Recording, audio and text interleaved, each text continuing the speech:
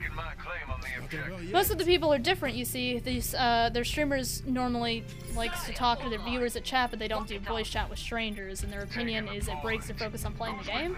That's not what it is for me personally. For me personally, I don't like talking in-game because I am a female, and I would like the opportunity to not get harassed, and I just need to bail. I'm not confident talking in voice chat straight up just due to that, because I've run into some super shitty people.